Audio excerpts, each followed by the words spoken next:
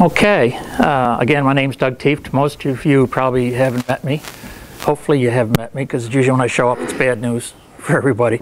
Something we're called to go in.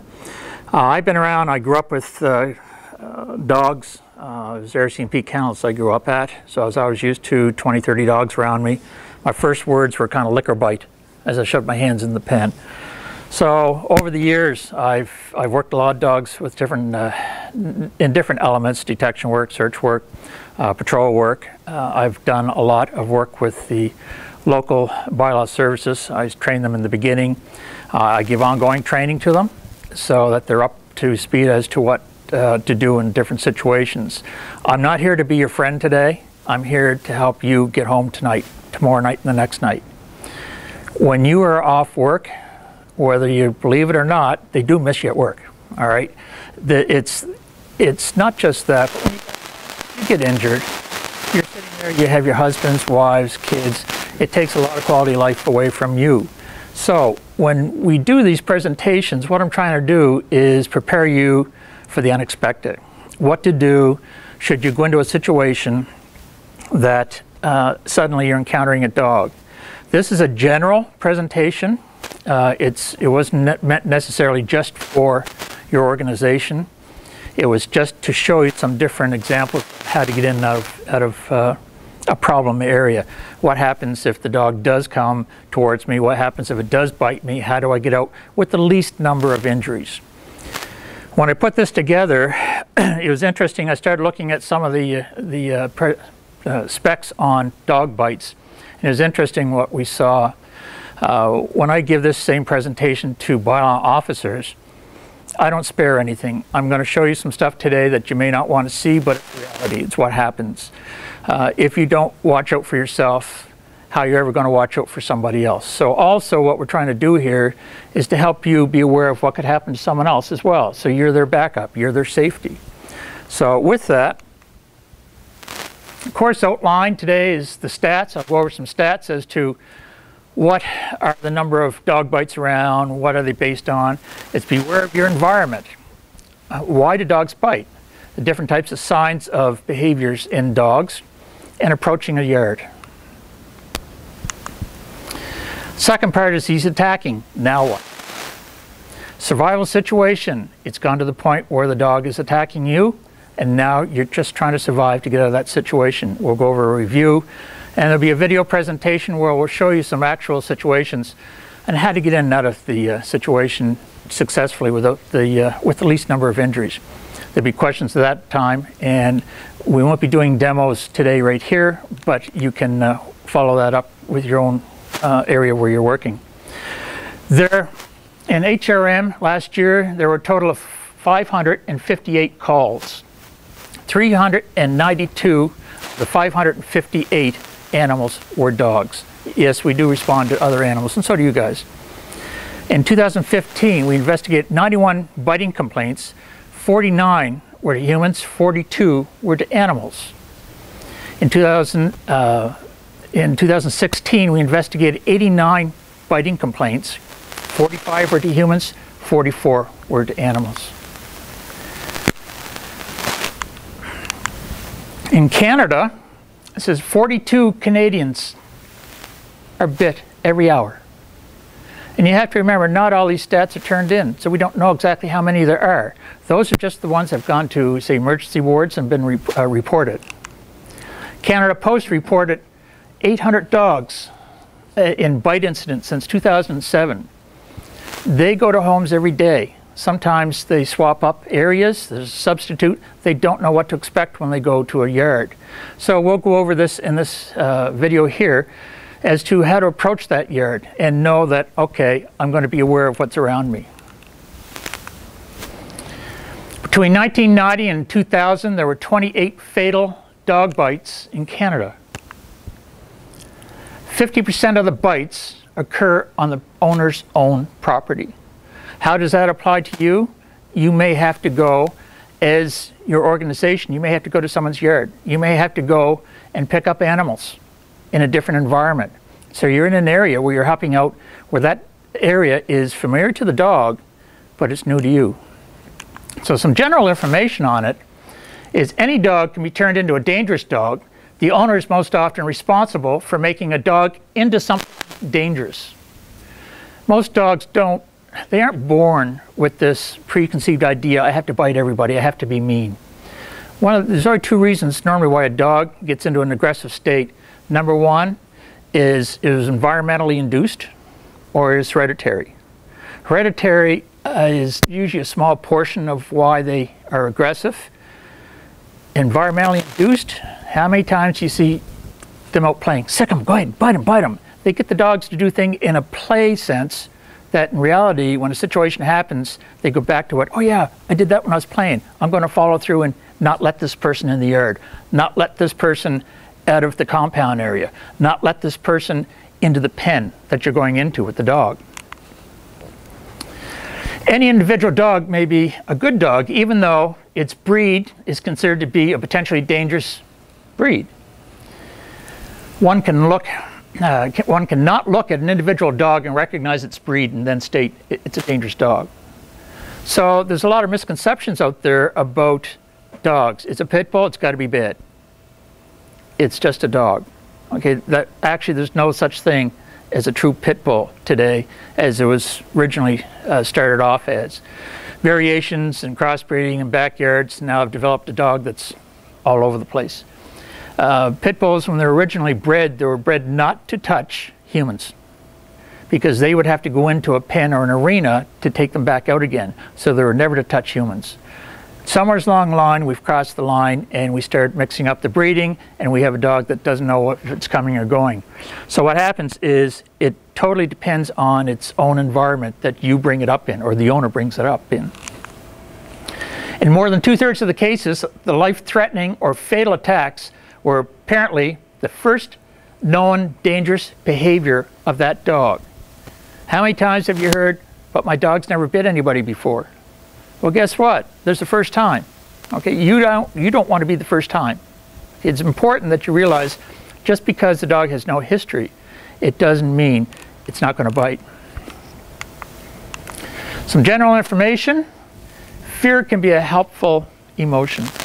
There's nothing wrong with being fearful of a situation. It means you respect and acknowledge the possible consequences of the situation. In other words, you know, oh, this is what could potentially happen to me today. Okay, I could get bit. All right, overconfidence can lead to mistakes and injury. Someone goes in, oh, it's okay, dogs won't hurt me. And you walk in, what happens is you drop all your guards. Okay, always be aware, any dog can bite. If you ask me with my dog, if it bites, I can tell you, no, it's never bitten anybody yet. I can't say what it's going to do tomorrow. You have to remember something. In a situation like your own, what happens is you get a dog brought into you for various different reasons. You don't know the background, you don't know the history.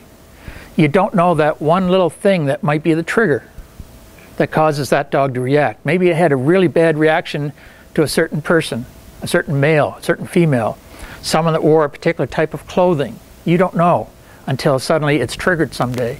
You may get the trigger, you may not get the trigger, but always be aware that there could be one in there. The gentle pat to the head in a certain way could be that one thing that sends the dog off. You don't know. Okay, a combination of fear and respect and knowledge can get you out of a situation with limited injury. Now, what do I mean by limited injury? A lot of times you don't know that you've triggered a dog until after it's already triggered and it's reacting to you. Okay, so if it's already bit you, I can't tell you how to prevent that from happening for the first initial time. So what happens is, bang, the dog's on me. Now what? The main thing that you have to remember is prepare yourself before you go in. Okay, why do dogs bite? Very easy. There are 4 main reasons why dog attacks or bites a human. Protecting its own property. Most dogs will instinctively protect their own property. It's theirs. Okay, it's theirs. They want to scare away the bad people. Take, for instance, letter carriers. They go up to a house, the dog sees them coming up, they're wearing a uniform. Okay, what's the dog see? Oh, stranger coming in. What do they do? They'll go put a letter or something, they'll rattle the mailbox. potential intruder. The dog barks. What happens? The person turns and walks away. Didn't walk away because the dog scared it. It walked away because it finished doing its job, put the mail in, and walks away. So the dog says, I scared that person. So now anybody with that type of a uniform, hey, I can scare those people by simply going up and barking at them. It could be something as simple as a certain type of hat you wear. It could be the uniform itself. It could be anything. They have that ingrained in here that, hey, every time I bark at this person, they go away.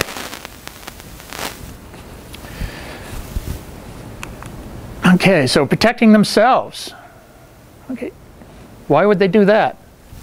It could be because they've had a history, a bad history of possibly being hit, injured, beat. You don't know. One experience with a dog can leave a lifetime of memories. One bad experience is all it takes, and that one dog will remember it, and it will be re-triggered. So suddenly you see them being very shy of you. You don't know what it is that they're actually trying to remember. Prey behaviors and herding. When these dogs, border collies, different Aussies, things like that, they have a herding drive. Dogs with prey drive. They love things that run. They love things that move. When you turn and run, guess what? Oh, game on. Prey drive. Herding means they want to keep you in one area. That herding can take place in their yard. It can take place anywhere. It's instinctively bred into the dog. They have herding instincts. So if you have, what happens when you have a couple of dogs that get together? Sometimes in your situations here, you're putting dogs out where there's maybe two, three dogs together. Sure, there may be people out there, but there are 2 and 3 dogs. They're looking at the other dogs in some cases and saying, hey, you guys go in this person mode. Dogs trained to attack. Don't confuse a properly trained dog and a police dog. Out of all the bite stats, actually for the last 3 years, how many bites do you think were from trained patrol dogs? Less than 1%. Less than 1%. So the dogs you're scared of the most have the smallest number. So really, if you train a dog to attack, that's one thing. But to do all its training, a patrol dog, police dog, has to finish its training. In other words, they can call them off. There's a time to do it and time not to do it. That is different from the dog that's into your facility, the dog that you run into maybe out on the street. Friendly dog behavior. Okay, most barking dogs are trying to communicate with you. A barking dog that is relaxed and moving the whole body is generally a friendly dog. They're very relaxed, kind of a, hi, how you doing? Very, very relaxed in their motions, no tension at all. The head of these dogs will be held up high or hung very low. Hi, how you doing? Is it, big goof, Marmaduke. Okay, as they're swinging the whole body from side to side. This is where it's going to make a difference in you reading your dogs. Okay, these dogs usually approach at a loping gait, just a nice steady pace, relax as they're coming up here.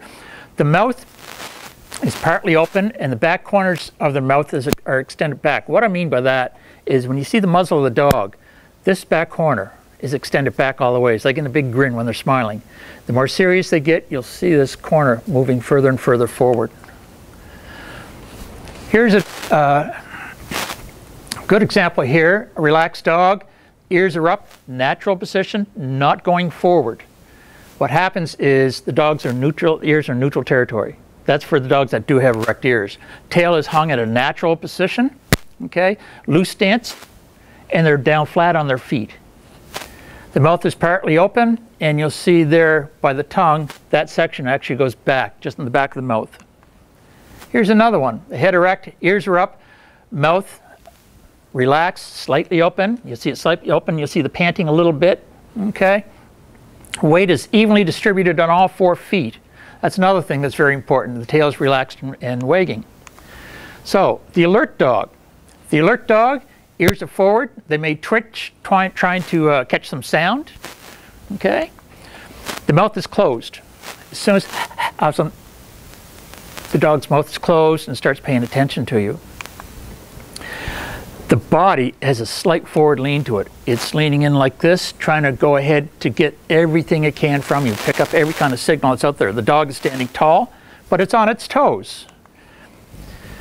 The tail, it's horizontal but not stiff. Maybe moving slightly from back and forth. There's a big difference between a slow move back and forth and a twitch. You'll see in this dog here, the ears are starting to go forward.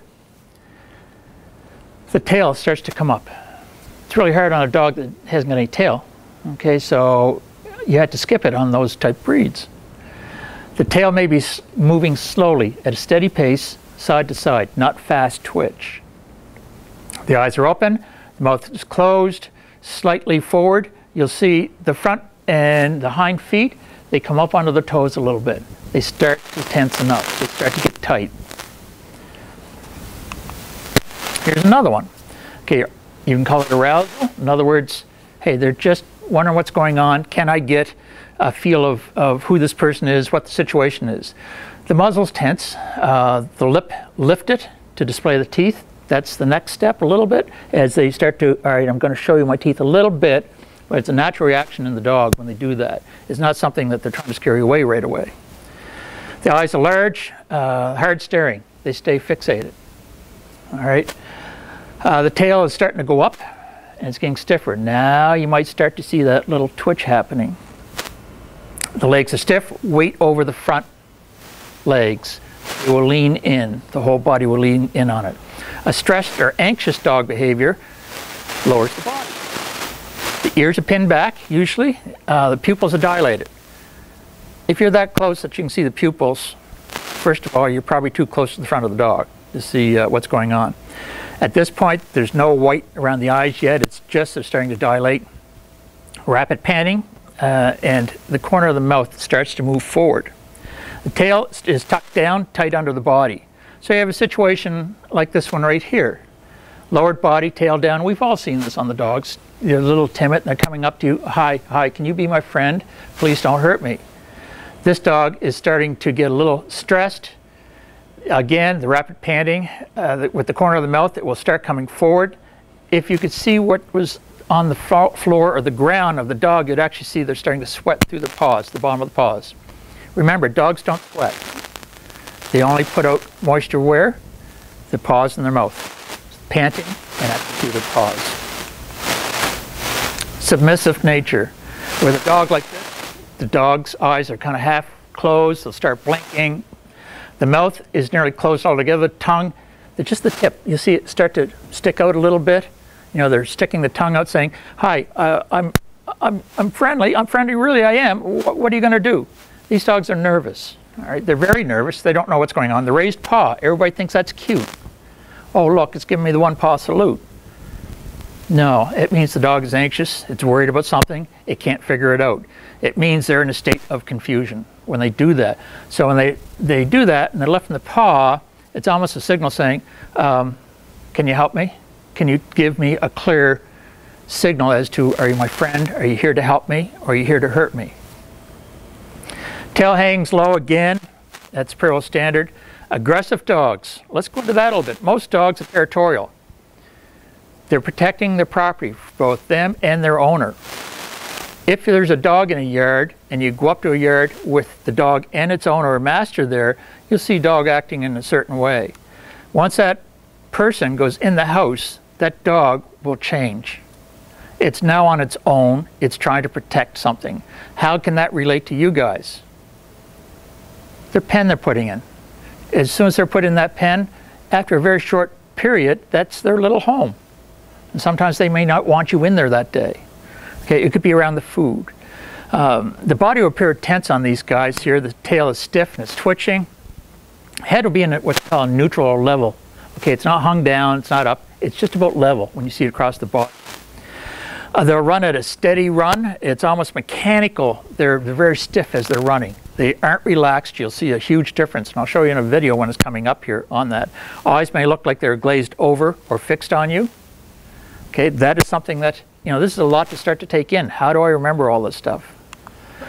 Okay, an aggressive dog, there's some of the behaviors they have. There's growling, snarling, curling the lip up a little bit. The nose will actually curl up. You see if a dog goes like the lip will curl. you'll see the wrinkles on the nose. You start to see the wrinkles on the nose. If its teeth are starting to show and starting to growl, when you see the wrinkles, the dog is in a serious state. Back away, okay? Be aware that this dog is now not only went through the confused stage, but now it's prepared to do something if it has to.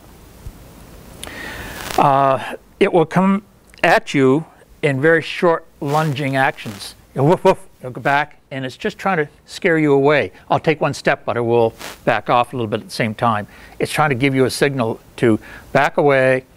I don't know what's going on. Please stay clear. As far as territorial goes, what it'll do is it'll block you from coming into that area. It could be the yard, it could be whatever it is that they've deemed their own. Redirected aggression. Okay, redirected aggression is I'm really ticked at you, and I'm mad. And I pick this up and I start shaking the daylights out of it because it's taking out its frustration. Redirected aggression. It's trying to take it out here. That dog is actually a little safer than the one that doesn't do this and wants to come in and shake you instead. All right, so be careful. The redirected aggression means the dog's trying to get it out of a system, and if you don't allow it, you could end up in serious trouble. Fearful dogs. Dogs can fear out of being hurt. Okay, what is their history? In a case like you guys there, you don't know where the dogs came from. You don't know their history. You don't know if all of a sudden you take a shovel out to clean. Well, that's what they were beat with. And all of a sudden you see them come right back. Oh, that shovel reminds me of, could be a bad situation. They'll not look at you directly in the eye. They'll try just off to the side, look at you just off the corner of their eyes. The head will be turned away. The hackles will be up on the back. I call it pufferfish syndrome. What happens with a fearful dog, it wants it to make itself look as big as possible to scare the other person away. Everybody's seen the dogs with the hackles up. They're trying to put themselves off as, hey, look at me, I'm big. They're trying not to get cornered in open areas. In other words, if you have your compound and there's a dog that might be loose in the compound, yeah, you want to corner it because I'm trying to catch it to go in. It's playing catch me if you can. But if suddenly that dog thinks that, whoops, I can't get out of here, we'll go back to the fight or flight rule. Well, I can't get out of here, so I'm going to do something to get myself through. And you'll see a sudden switch in behavior. The fight or flight rule, again, you see these dogs that are on leash and another dog loose coming up. It comes running over and the guy says, it's okay, my dog's friendly. And your dog's on a lead beside you. And suddenly your dog launches off of that other dog. What dog was at fault? It wasn't the dog on the lead. The dog had no choice. It had to stay here. It knew it was on a leash. And it didn't like the idea of this other dog running up to it. Okay, so in a situation like your own, make sure each dog has their own area. This is something that I kind of do. Dogs have their own safety zone. You know, they're uncomfortable. You're uncomfortable? You really uncomfortable now? A little bit? Okay. I just went through into her private area. All these dogs have a line in the sand. It's something as simple as that. I got too close, you weren't comfortable. That's normal. We all have that. So what happens is these dogs have the same thing. Whoa, especially if you have a new dog coming into your area. Oh, don't laugh, I could be up with you next here. So it's true. These dogs have their own area. Okay, I always give a dog its own territory. It knows it's safe within that line and respect it. So when you have dogs that are on lead, remember that when you bring them up to another dog, there's a lot of things you have to start thinking about. Are we forcing them on each other? A fearful dog, body lowered, again, hackles, both front and back. Usually the first stage is just the front hackles coming up. The second would be the back. You see the ridge running right down the back. And tail tucked in, we've all seen this. The eyes are dilated, but the ears are pinned back. The things you're going to look for. See that right there on the nose, it says nose wrinkled. Fear and aggression, it's a fine line. When you're told the dog does this out of fear and the dog does this out of being aggressive, it's not black and white. It's not that easy. Sometimes the fear aggression is worse than the dog that's really bold, because there's a difference in how they will act, in the sense that you're going to get bit by either one. A dog that's that scared will do whatever it has to get out. Same thing here. Lips are curled. That's full aggression. You can see the nose. It's curled up. The teeth are totally bared at this point. They start changing their weight forward, okay, and then they start coming in. The tail will actually get stiff and it'll start twitching. Approaching a yard.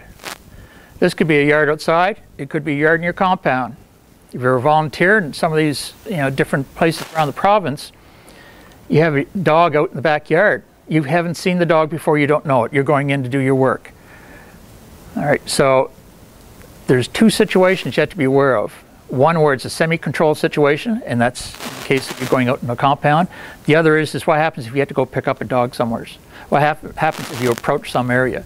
Things to look out for: tie-outs, dog bones, toys, dog defecation, okay, dog shelter, house, pens, could be just a blanket thrown somewhere. Look for kids' toys that are chewed up. Doesn't have to be dog toys. Could be kids' toys chewed up. Water bowl, feed bowl. Look for worn patterns around, for instance, if they have a fenced area, around the inside they have a run pattern. They'll be all worn down. Could be around a tree. They may have taken the tie in that day and you didn't know that they had a dog. So all these things would be pretty evident because they hook it up to the fence or the front door sometimes, and there'll be a travel area there. You're approaching the yard. The person is there with the dog. Insist they put the dog away. Yes, ma'am. Just wonder if you could put your dog away for a minute. I just have, I wanted to talk about something with you. No, my dog's okay. No, let them put the dog away so you can have your discussion with them. Never pet a dog in an outside area that you aren't familiar with. The dog has no loyalty to you. You're a stranger. I have seen too many times, oh, it's okay, dogs like me. That's really nice. That might be your opinion. Dog doesn't know you.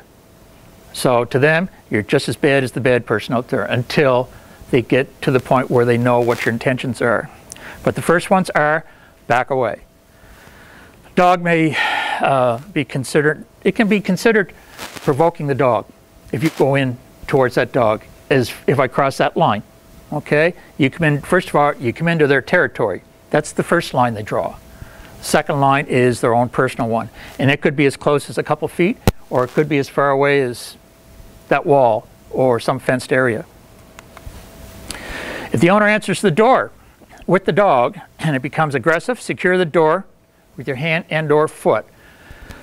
Summertime's coming here. You've got those nice dorm doors on the outside, and they have the little door handle that you push and it opens it up. Some of them have a full bar. When the dog jumps up at it, the door's going to open. Be aware of that. I put my hand on the door and my other foot is down near the bottom of the door, so it can't push it back out again. That's the first thing you're going to do, is prepare for the unexpected. Make sure that they can't get out. You can hold it at that distance as far as closed while you're still talking to them. Ask them to put the dog away. If you're caught in the house with the dog, back to the wall and back yourself outside, just outside the door, and secure the door. If you're in that house, that is the master's domain. Now the dog gets very protective and doesn't want you to do anything, especially if the person's voice escalates. If you have someone coming into your compounds, coming into your facility, and you have their dog, it happens. It was running at large, it was picked up, you took it in, or someone took it in there to your facility, you have the dog, and now you have an irate owner coming in. The owner has already escalated up to a certain level.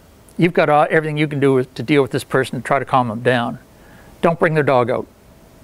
All right, leave the dog away until things have de-escalated.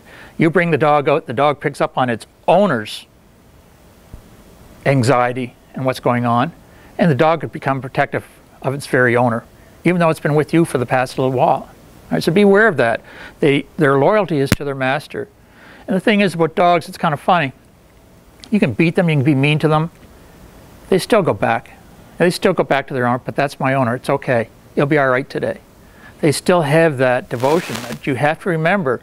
Don't let the two of them become involved with each other while you're there dealing with the situation.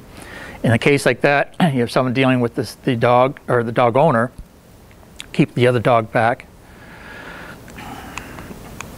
Approaching the dog, stay calm. Assume a non-threatening position. Facing them straight on or appearing to be staring at them is a threat. Okay, so if I go up and I'm staring at you, okay, it's going to be, hey, guess what? That's what I do when I'm a dog, when I'm trying to challenge you. I'm going to stare you down. So are you trying to stare them down? What are you trying to do? Okay, so you look your head is off a little bit to the angle on the side, but keep them in plain view right here. So you can do that, but just off the side and keeping an eye on the dog right here. Don't maintain a head-on stare with the dog. Remove your sunglasses if possible. These glasses, they automatically change when I'm outside. It's a disadvantage for me. Dogs read other dogs by visual cues. They look for eye language. They can't read your eyes because you have sunglasses on. There are great big things there staring at them. That's all they see. If you have a hat, take it off. A lot of times something as simple as a hat can trigger the dog, especially if you have a bigger hat, big floppy hat. Okay, that will actually, they don't know what's going on. It's strange to them. It's a new item that they don't know how to deal with. Do not endanger the dog. Do not leave the dog feeling it is cornered. Again, it goes back to that, oh, you walked up on the step and this is the deck or the front steps, and now the dog is stuck in there. You aren't going to go into that area, trust me. You're going to back out, let that dog come out. It has no escape. In your compound, you have a dog now that suddenly has turned. Could be a chemical imbalance. Those are things that you can run into on dogs that you don't know about. Was it behavior? Was it a chemical imbalance? Okay, suddenly bang, the dog snaps. What do you do then? Okay, so in that situation, don't corner the dog. Okay, the tail wagging, it could be happy or excited to bite you. Oh great, another victim, let's go. Because I chased the other one away and I bit them on the way out because I chased them off my property. So they could be excited because they know they had a job to do before, they did it. I know this one, and they're happy to go do the job. So it could be to chase you out of there. Okay, don't look away from the dog. That's a sign of you being weak. So it's just off to one side. Again, like I said, just off, but keep them in your view. If you look away, you can't see what the dog's doing. You have to maintain the view of the dog at all times. Sniff the hand. The dog's up to you and it's sniffing your hand. What do you do then? Go back to some of the signs we just went over. Okay, go back and have a look. What's the dog doing? Is the hair on its back standing up? Is it, what's it doing? Okay, and just look at the dog, depending on what you're seeing for your signals before the dog came up. Dogs don't smell fear, they smell weakness, disease, wounds, death, infections, all kinds of things, okay, that they sense as, okay, I can be dominant over that situation. When the dogs go up and check each other out, I call them checking the license plates. All right, they say all kinds of things to each other. When they go for a walk and smell, this dog urinated over here, they can tell tons of things through that. They can tell if the dog has a disease. They can tell if the dog, everything about the dog. It's like a computer printout on every post to them. It's that easy to see for them. I'm glad we can't do it. Believe me, I wouldn't be sniffing posts. But be careful when you're going with the dogs. They see fear. You ever scared stiff? Everybody's heard the phrase scared stiff. Paralyzed in fear is the same thing. All of a sudden you froze. You don't know what to do. They sense that, because when you freeze, you get tense. When you get tense, you change the biological output from your body. You have a chemical change in your body that they can sense. I had one dog, patrol dog. I'd sit down beside you and ask you questions. I just had to look at my dog and she'd tell me if you're lying or not. Okay, because you can't deliberately tell a lie without thinking about some process ahead of time. If I tell you, look at that board right there, it's white, but tell me it's some other color, the first thing that goes through your mind is it's white. So you have a process that starts going on inside you. Soothe them. Try to talk in a calm voice. Don't raise your voice up, just a normal voice, no commanding voice. So, hi pup, what you doing? Good pup. Don't wave your arms around. That's a threat. That's an action that they don't know what you're going to do next. Okay, so you're moving things around. don't wave it in front of the dog. It may be taken as the aggressor or a threat to the dog. Do not approach their food. That's a pretty common sense one. You guys deal with this in your compounds. You do your tests, see how they react to the different food, or actions with the hand and whatnot going towards the food. Well, if I'm sitting down to a nice steak dinner and you try to put your fork over on my dinner, guess what?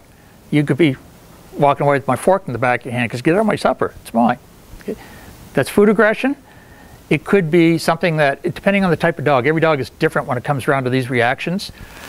For instance, I have Shepherds, so I can tell you, I used to get phone calls saying my dog hasn't eaten. I said, how long's it been? 2 days. I said, don't worry about it, it's a German Shepherd. They can go 2-3 days, not think anything of it. Okay, they aren't like us. They don't eat because it's the time of day and that's what you do. A lot of dogs will eat only because that's what they need to do. But having said that, if you see a dog that's not eating the food, don't think they aren't hungry. They still want it there. They could be resource storing, so they still don't want you to touch it. So when you walk in and pick up the bowl that had food in it, but because they didn't eat it, you better be very careful, because maybe they wanted it for later on. It depends what they had before they got into your shelter, how they were treated. How often did they eat? Do not approach the pups. That's pretty common knowledge. Don't go after the pups in there, have a touch them. Don't run. Don't run away. And you'll see this phrase, don't run, quite a few times here. We'll be repeating a lot of things as we go through this. Okay. Moving item, what happens is if you get in there, the dog is around, you don't know what's going on, yes, move an item in front of you. Okay, that could be anything, a hat, clipboard. I never go up to a house without either having my hat, my clipboard, or a folder in my hand. I have something in my hand. I'm going to put it in front of me. If the dog changes its stance to become less aggressive, it stops advancing towards you. Just back away slowly. Okay, back away slowly, keeping an eye on the dog the whole time. So you're going to back away slowly when they change their stance. Keep your body facing the dog, put your head tilted slightly away. Don't maintain a stare. Again, staring right at the dog is a challenge, so you just have it off to one side. Don't run. I know everybody thinks that's funny, but when you look at that photo, don't run. The game is on. Okay, when you see that photo there, that's not unusual. The dog ran away, prey drive kicked in, you're now theirs. All right, so it's important that you don't run away. Okay, I'm going to take you through some photos now, and just stand to one side. And these photos are going to show you some different situations that have arrived around here locally. These aren't from away. They aren't from some other country. They're local. Where's the bite? Back of the leg. It's in the back of the leg. The person was running away. It's the same with this one right here. Caught him on the back of the calves there. Okay, they're running away. They had no way of protecting themselves. The reason why I show you some of these photos is you should know what the potential is out there. Even though they're all nice dogs, it only takes one. That particular dog there, it happened in HRM. There was an 8-year-old woman with her 8-year-old son living with her father. The woman and the son went to church. The father wanted to mow the lawn before it started raining. This was a Sunday morning. He went to take the dog by the collar to put it in the big pen. It turned on him. He fought the dog for 6 minutes. If you don't think 6 minutes is a long time, ask anybody that's been on patrol or a policeman. Could you fight someone for 6 minutes? They'll say, no, 2 minutes, you're fried. Okay? He maintained control of this dog until he got him inside the pen. What happened in there is this shoulder is totally pulled out of joint. If I go back up one, you see the post right where it's tied? That's all covered with blood. This was raining this morning. All in back of the dog there was a big pool of blood. It was washed off by the time we got there. So there's the shoulder out of joint. He was taken right away. His brother heard him and came over. He had actually, the father had put a pipe around the neck to secure the dog and got him into that pen. If he had gone to ground, he would have been killed. This is the gentleman at the Cobequid. At this point, he wasn't feeling any pain. That's what it's like when the dog wants to tear you apart. On the other hand, both arms now are permanently damaged for life with him. He didn't fight the dog and try to pull away from it. He stayed with the dog as he put it away. The next photo I'm going to show you is of a person that wanted to pull away from the dog. You want to fight? No, I'm trying to run, I'm trying to move. So the more you fight, the more you go in with the dog, the more it's going to tear and go away. And that's what it looks like. Not pretty. So that's the difference of you keeping your calm enough to think, what can I do?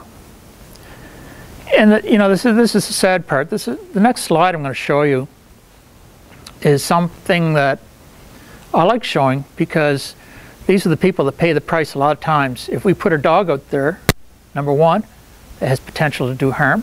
Number two, that we knew had a bad history coming in. These little guys pay the price. Okay? He almost lost his eye. And he was just playing. That's all that happened. He wasn't doing anything to provoke the dog. The dog had no history. This next one, first of all, the one with the father and the daughter, when we got there, they located the daughter and she came home, and I explained to the person what had happened, and she had no concern whatsoever. She says, well, of course the dog did that.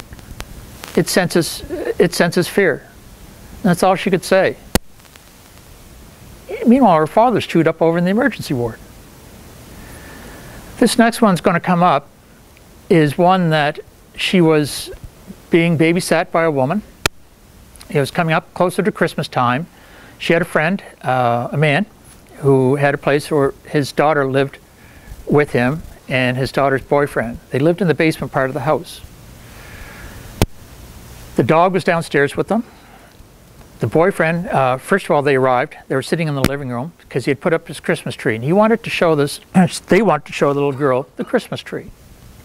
She went to the home. They were sitting on the couch, and suddenly a dog arrives. The boyfriend from downstairs, of course, in the duplexes, the bathrooms are upstairs. So he came up in the basement, but he left the basement door open, and this dog came out. His dog walked by in between the coffee table and the couch. This little person was sitting on the couch, and out of the clear blue sky, that's what happened.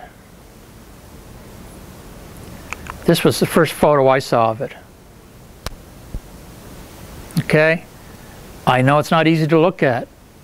That is very, very possible if you don't keep your senses, okay, behind you. It's really important that you understand sometimes it takes very little to hurt somebody. A fearful dog will come up with little shallow bites. A dog that has full aggression will come in and take the full bite, like the big boy I just showed you with the mother or the daughter and the grandson. When I loaded that dog up, I had 4 units, RCMP units around me, all weapons drawn. I said, if I fall, shoot. I don't care if it's me or the dog. I'm not going to make it out of it. Not with a dog that's that strong. The dog was put down. I weighed the dog because they were having problems picking it up. It was 136 pounds of pure muscle. And I'm going to tell you straight up, if you're less than the weight of the dog, you're going to be in trouble. If you're 100 pounds trying to deal with a 150-pound dog, use your smarts. Okay, don't set yourself up in a situation where, well, if something happens, I'm going to be in trouble. So at all times, should people know where you're at.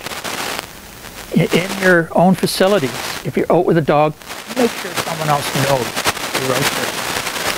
Make sure the window there, perfect. If there's not, see if maybe they can put one in, or at least watch them.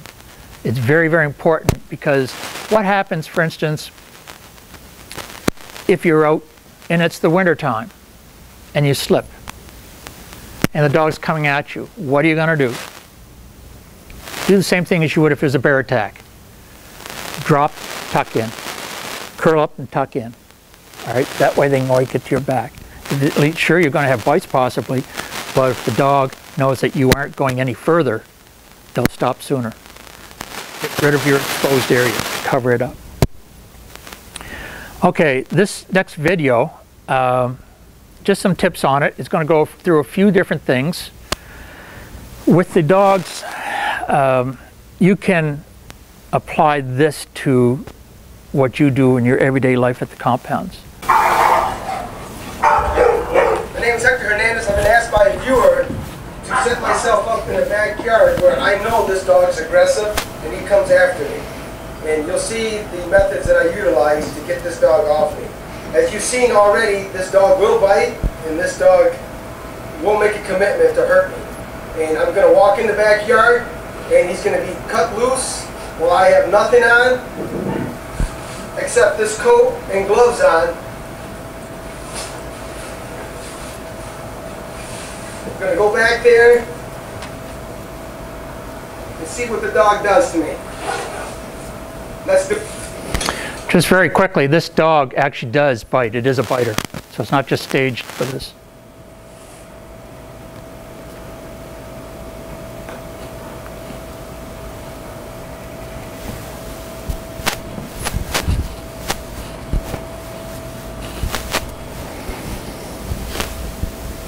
Okay.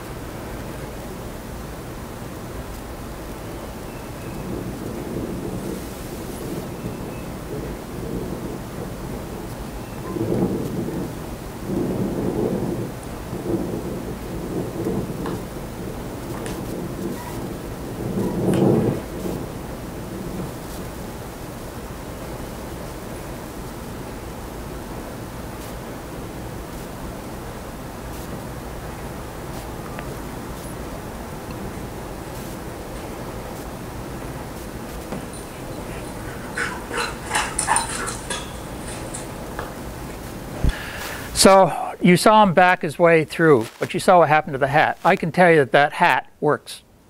I have officers, we have a new batch of officers that have come through in the past year. I give them very similar presentation. The hat thing worked. Two big Rotties come after him. And he came back and says, yeah, it worked. They were grabbing the hat. Okay, they will go with what's in front of you. So that's important, you remember that. I don't care what you use, and neither does anybody else. I don't care what it is. I don't care if it costs $1,000 and the first thing and the only thing that your shelter could afford to buy at that kind of a price, use it. If it's there, use it. You have to use it. It's a matter of you getting out of there, okay? They are not putting a price on anything just because they want to keep it and you can get bit.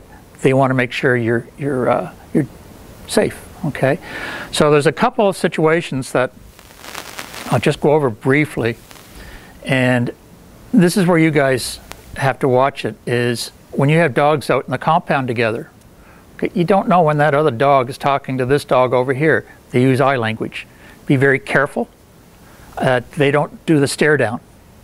And you'll go over this a little bit. I believe Amy has a presentation that's going to go over some of these other things, so I won't go into that part here. But It's not silly to say you're afraid. It's not, definitely not. No one is macho enough, I don't know what the word would be with the females here, but don't be afraid. It's really, really important. None of us are that big and that brave that we can't be afraid of some things. It happens. I can vouch for it, I can tell you on a personal level. It can happen, okay? And it does, it does change you. You start looking at things differently. But really, at the end of the day, we want you guys to go home in one piece. Any questions? Let's go to some questions.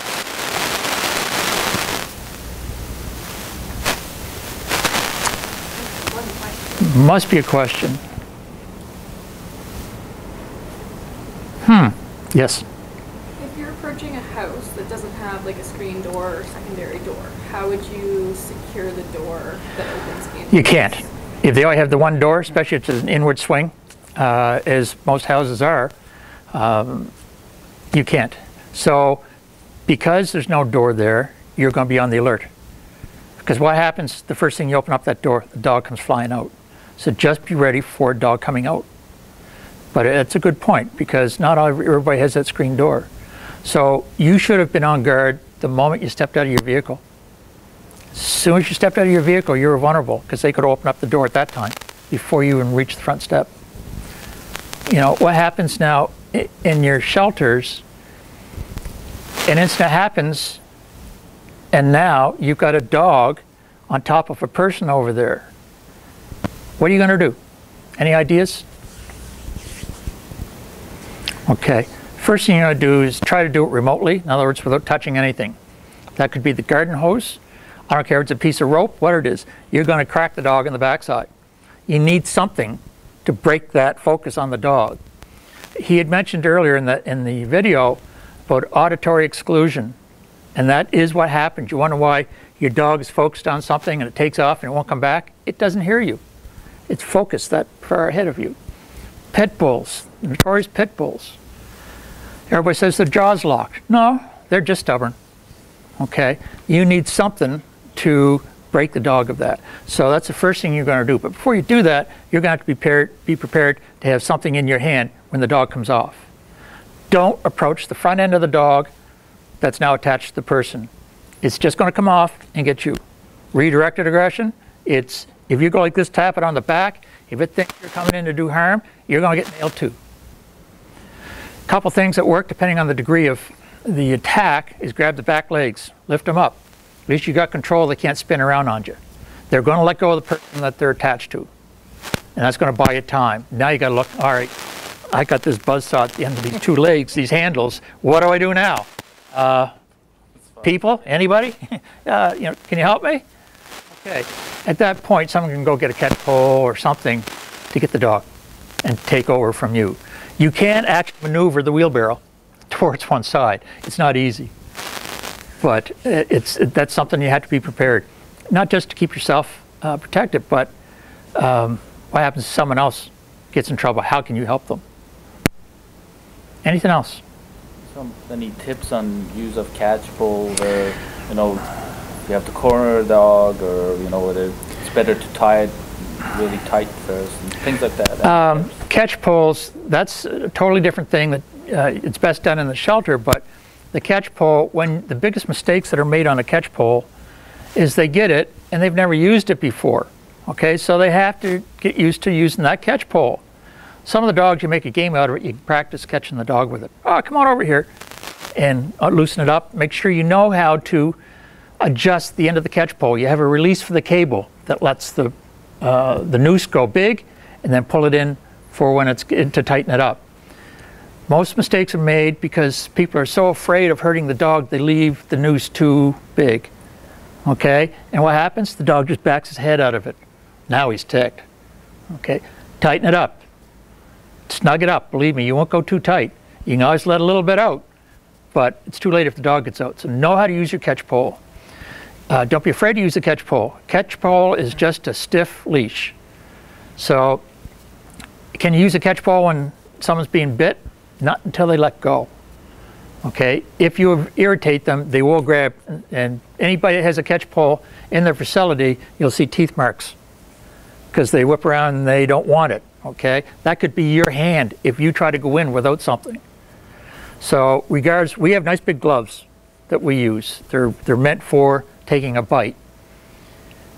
It doesn't mean I don't get crushed, just means I can count all 5 fingers when it's done at the end of the day. It's my last resort to go hands-on. Yes?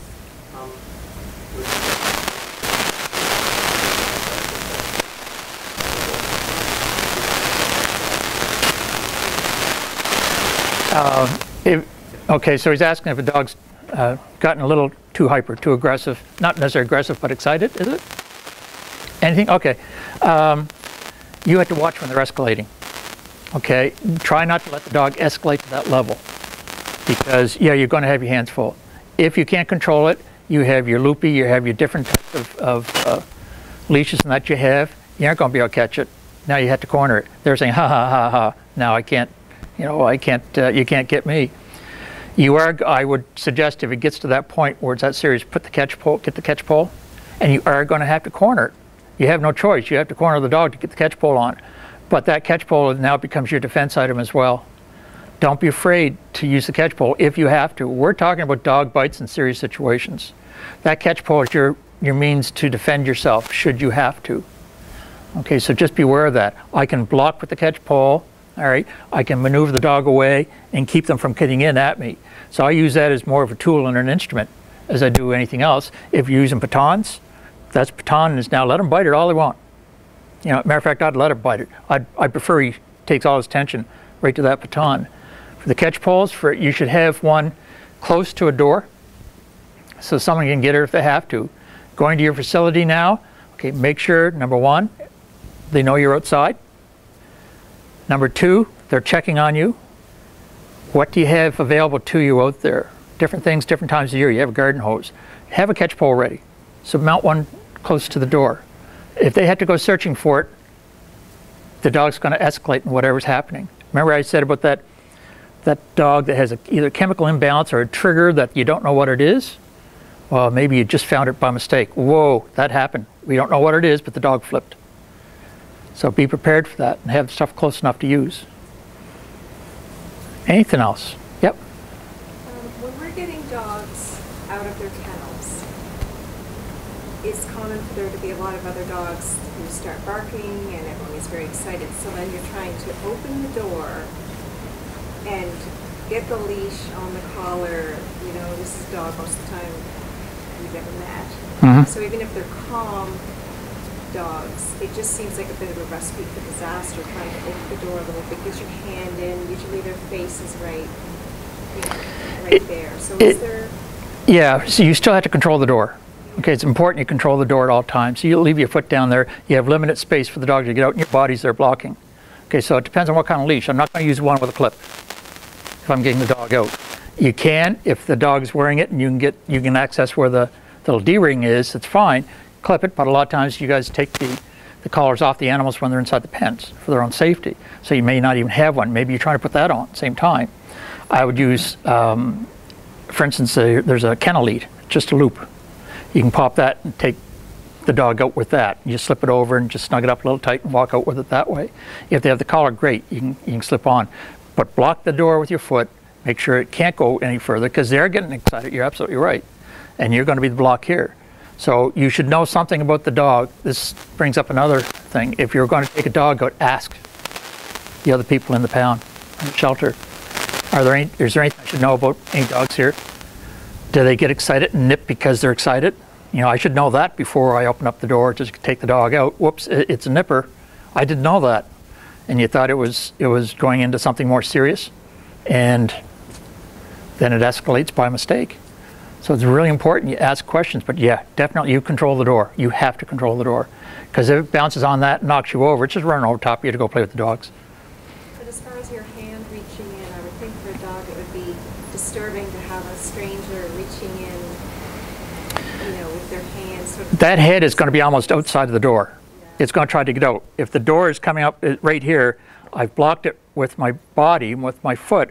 The head is trying to nose out. The head is right here. Almost the nose is past the end of the door. guaranteed. You know, if they're wanting to get out, unless you get the shy one that's in back. So that's where you're clipping it on right there. The hand doesn't probably have to go in any further than that. Okay, it makes it easy that way. The shy dog, that's a different story. But if you have a dog that's that rambunctious to get out for whatever reason, you know, you're holding them there until you can clip on. And that's it. You're dealing with dogs that you don't know the history. So that brings the importance of asking about the dogs. Because it could be a dog that's just happy to be there. Loves life, is a really gentle dog. But know it before you go in, because you know, now I can do this with the dog. Or the other one's, it's a little touchy if you go to grab its collar. Okay, know those little things first. That will be, you'll know that before the dog ever gets to the point where it's going out with you. Either your officers have brought a dog in so they can give you an update as, oh, it doesn't like being handled, because they're a little stressed to start with if they're caught and taken in by animal services or animal control or your officers. If they're turned in by somebody, they're upset too. My whole life just walked out the door. Now I'm sitting in here and I don't know what to do. And they get into a real depression state. Sometimes they'll flip back out of depression and just don't go near me, I'm waiting for my master to come back. But just watch the dogs, and that's what the other people on your shelter are there for. You have people trained to observe this and watch it. So it's really important that communication in the shelter takes place. If I could just comment on that, that's why it's really important to pay attention to your behavioral sheets. And then we're looking at, of course, we've got in place now green, yellow, and red dogs. That's why it's really critical to pay attention to all that. And if you're having a lot of trouble actually taking a dog out of the kennel, you should probably speak to like a staff person or one of the other persons that have, you know, done the temp testing or something like that. If you're at all concerned, close the door. Don't take that dog out. It's not a matter of necessity to get the dog out of there. It's never a necessity. Okay, so they're safe in there and everybody else is safe. But when I said ask about communication, that's already taken place in the background. So use your resources that you already have there. And if you're using behavioral sheets, it's all the better. It's perfect. Have a look at it and believe what it says. And don't become the dog whisperer. It's only good on TV, all right? I will say just, and add that to the behavioral sheet. You know, if you're noticing this, you know, either add it to the behavior sheet or tell somebody to add it to the behavior sheet if you're noticing this consistent behavior, because it's very important that everybody knows that as well. The key to this whole thing is communication, okay? Whether it be after something happens or just in your everyday work at the shelters. Communication is vital. You may have seen something that the others didn't. A fresh set of eyes sometimes can see something different. The dog changed for some reason from when it was last taken out.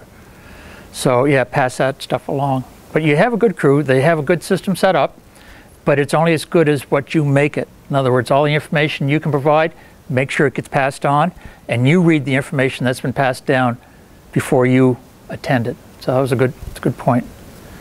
Anything else? Quiet bunch.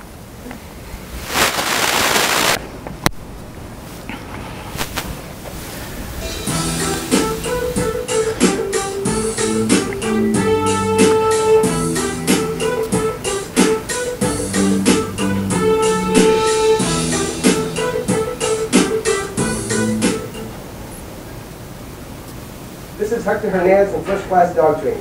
I hope by viewing these videos, you'll know how to protect yourself from a dog attack. Or at the very least, know what to do if you encounter a dog.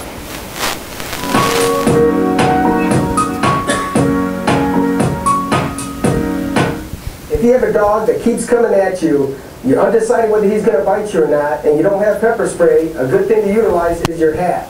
You got a dog coming at you, straight at you, just put the hat in front of you and move it. You got to make sure you do a moving target.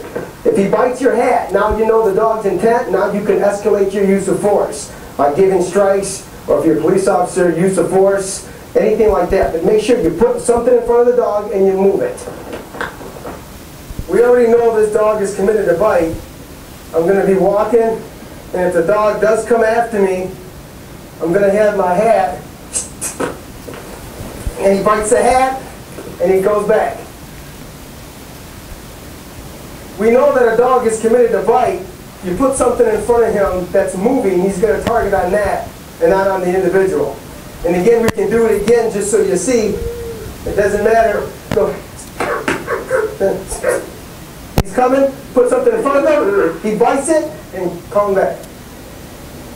Now my options are, after I know the dog is committed to bite, my options are to use my stripes, pepper spray, and if I'm a police officer, I could use lethal force. But at least I know the dog is committed to bite.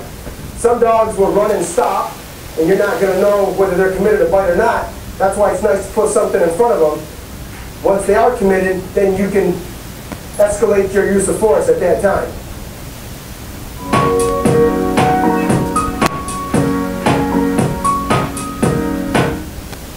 One, never run from a dog. Two, don't turn your back on any dog. Three, don't trust the owner. Average owner is not going to know what their dog is doing or what their dog is telling them. The fourth is don't assume dogs are friendly. Don't know the dog, just assume that they're a stranger. And the fifth one is don't stand face to face in a threat. You have to move, you have to react. There's two myths I want to talk about. One, don't stare a dog in the eyes. People, you have to know where your threat is at all times. You do not want to project to this dog that you're weak. By looking away, you're projecting that you're weak. You have to face the dog, walk backwards, get out of there. Keeping an eye on the dog at all times. The second myth, if the dog's tail is wagging, all that means is the dog is happy. And could he be happy to bite you? Absolutely. Some dogs are going to be very happy to want to bite you. So that's just a myth. Realize that. Your main line of defense is going to be reading your dog's body language. What do I mean by that? You have to know what your dog is telling you or what the dog is telling you at any given time. Friendly dog. What's a friendly dog going to do? Universal with every breed. It doesn't matter which dog it is. If the full body is moving, mouth open and closed and relaxed, you know the dog is friendly. The whole body has to be moving, mouth open, relaxed, friendly. Potentially threatening or threatening. Dog's mouth is going to be closed. It's going to be looking away from you. Or it's not going to want to look at you. But it's not going to want to run away. It's going to stay there, look away, and then as you get closer, may go in for a bite. The third one is a dangerous dog.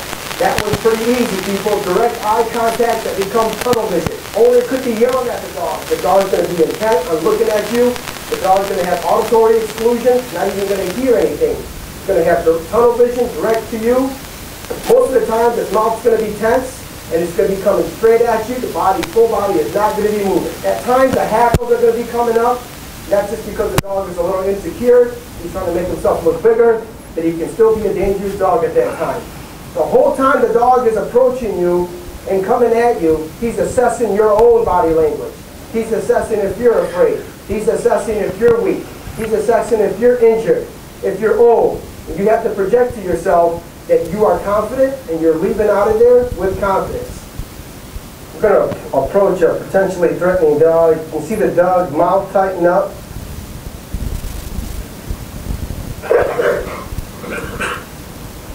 Body, mouth tense, body tight. Notice his mouth open. As I approach, his mouth tenses up.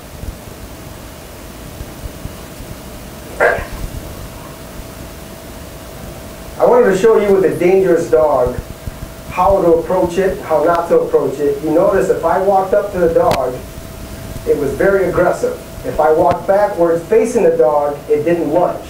If I turned and run, it started to lunge and bite me. It's very important that you look at your threat and you walk backwards. As soon as you turn away and run, the dog's going to lunge and bite.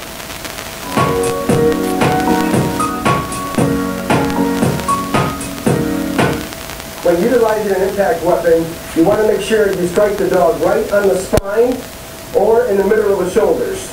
Right on the spine or the middle of the shoulders. If you're using your hands to strike the dog or your feet, you have several options. One, if the dog's biting you, you want to hit under the throat as hard as you can. Under the throat, uppercut. Next one is going to be in the middle of the shoulders. Right in the middle of the shoulders as hard as you can. And if you're able, right over the spine as hard as you can. Try to avoid hitting the head. If you hit a dog in the head, all you're going to do is make him bite down harder and initiate a fight. You want to create this impact weapon. You want to be able to hit this dog hard enough to let him know that you are not weak. Another option is going to be to kick the dog. Your leg is much longer than your arm, so you're able to kick the dog right in the chest with your head. What I like to do is get the dog's attention to look up high and then kick in the chest as hard as you can. This is a fight for your life for some of these dogs, and you have to kick extremely hard.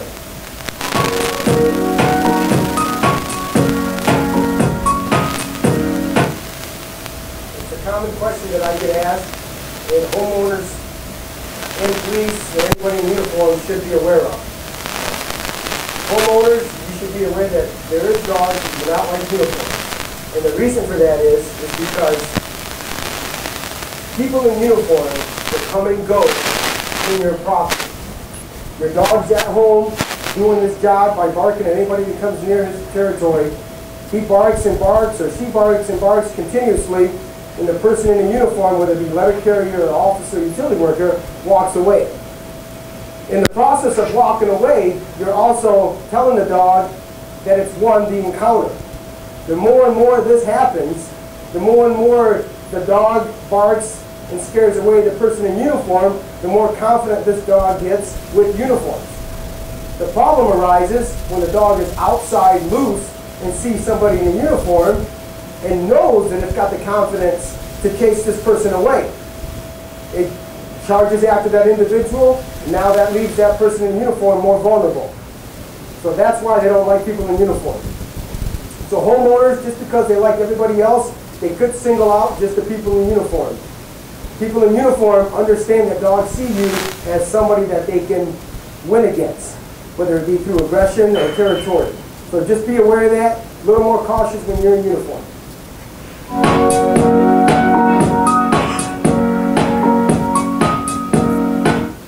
When using pepper spray, you want to use your weak hand. Try not to use your strong hand. You may need to use that for strikes or trying to get out of something. Use your weak hand, face your threat, make sure you extend your arm with your strong hand. You want to put that in front of your face in case there's backflash or wind coming at you. Go ahead and spray, straight, and let go. Now make sure the dog keeps coming at you that you keep spraying. And then there's other options to utilize if the dog is imminent on attacking you.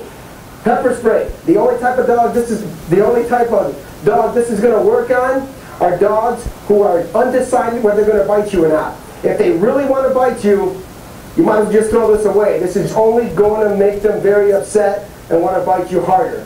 So be aware this is just an option to use.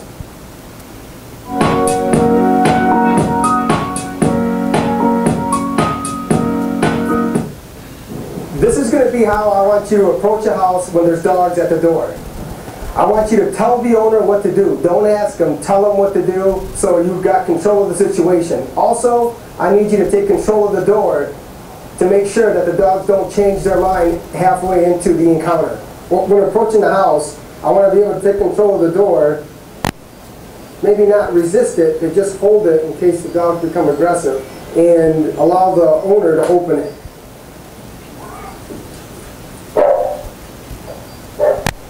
Hello? Hi.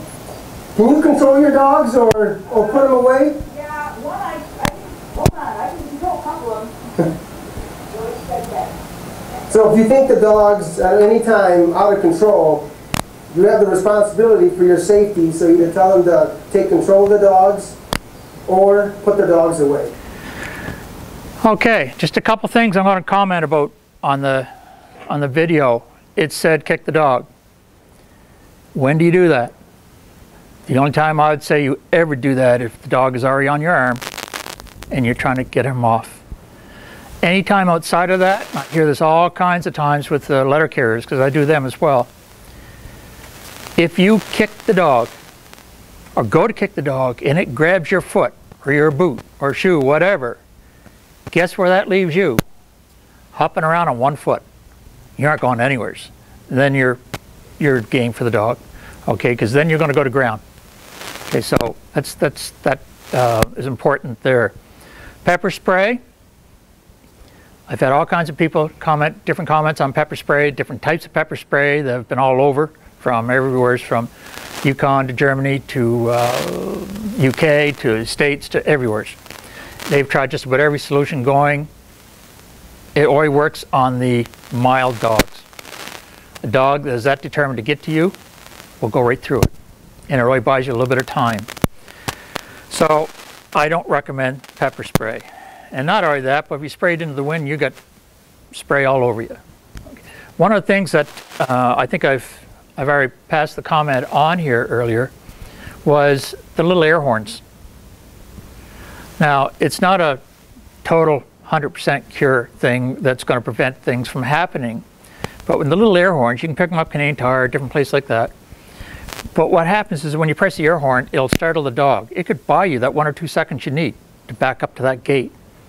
But it also tells other people when they hear that sound, something's wrong. And they're going to be out looking for you. Controlling the door. How do you apply controlling a door to your situation in a shelter?